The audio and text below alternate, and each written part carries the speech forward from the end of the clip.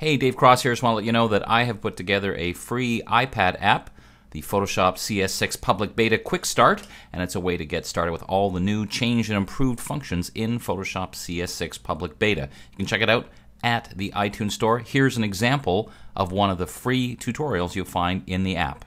Here's another little addition that's really very powerful and also very interesting. I'm sure we'll see more and more about this as people start creating their own scripts and start building on this idea. And what it is the idea where you take a pattern, and here I have a photograph. I took an original photograph of a big maple leaf and just made a small little one and made it a pattern.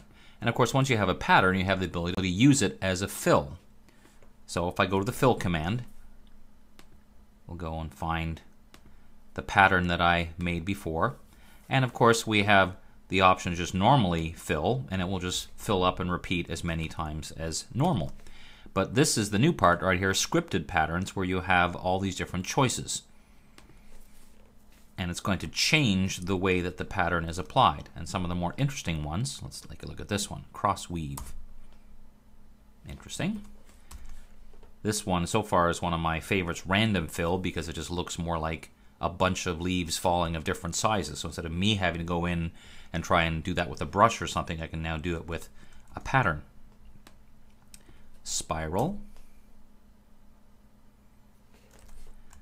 and then also the symmetry fill. So once I saw what that did, I went back to that pattern and I changed it up a little bit and made another pattern that just actually has some little green dots in it, just to see what happened. And when I went to symmetry fill, this is the result I got, and I thought, that's really starting to get interesting. I mean, just from a pattern creation standpoint, really interesting. And as I mentioned before, I'm sure what we'll see happen is people making additional scripts that act to do things like put these on a border, all kinds of things I'm sure will come up very quickly as people start experimenting with this.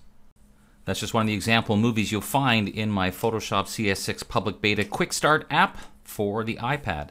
If you're a big fan of Photoshop, be sure to check out my other new app for the iPhone and the iPad, the Photoshop Quiz Game. Over 600 questions in 3 different levels to test your knowledge of Photoshop. And hey, you might even learn a little something along the way. I'm Dave Cross. Thanks for watching.